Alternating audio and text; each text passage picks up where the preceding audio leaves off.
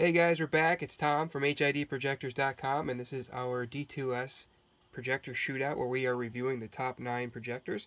And if you guys are just joining us now, we're up to number 2, and you can probably tell which one this is. This is the Morimoto Mini D2S 4.0, and it came in at number 2 on our list. So we do have one more projector to review after this, which we've ranked as the top projector. But let's go over the Morimoto D2S 4.0 because it's widely regarded as probably one of the best aftermarket projectors out there, and for good reason.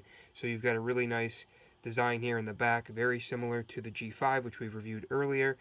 You've got a threaded mount shaft here, which is nice for those guys who are doing a thread mount shaft. You have some great options up here for the nut and bolt method. There's your input for your high beam solenoid, or your pigtail for the high beam solenoid. You've got your cutoff shield in here with a nice curved shield. So it's the first time we're starting to see a curved shield come into the play. That's going to impact your output in terms of cutoff and intensity, and 3-inch clear lens in the front. So let's go through the numbers again. These were measured at 100 feet with a lux meter using our Yeaky 4500K bulb and our Hella Gen3 ballast, and this one came in with a hotspot of 62, which is less than the 4 TLR that we just reviewed that came in at number 3 overall. However, we are considering not only just the hotspot intensity, but also the width.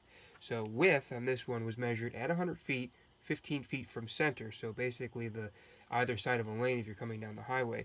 The lux meter reading on the width came in at 29. So combining a hotspot of 62 and a width of 29, we've got a weighted average, if you consider both of those equally important, of roughly 45.5, bringing us into the second position overall.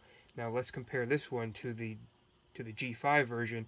Brighter hotspot, similar width. So overall, this guy's edged out both the G5 and the 4 TLR, even though it didn't have the brightest hotspot. It has consistent brightness both down the road at your hotspot and at the width. So this guy overall is going to give you fantastic light output across the spectrum. So extremely well performing projector, fantastic output. Comes with a free pair of shrouds if you purchase it on our website. Good price point as well. This is the upper echelon in terms of projectors for aftermarket. So if you guys are in the market for a D2S thread-on projector, this is the one for you in my opinion. You can pick up a pair at our website, HIDprojectors.com, or give us a call if you've got questions, 716-662-3479.